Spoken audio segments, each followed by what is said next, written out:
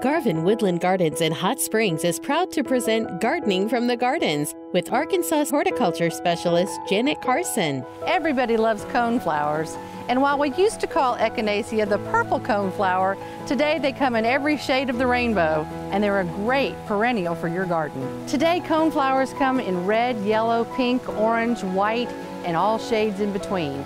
There are some that are double flowers as well as the single flowers.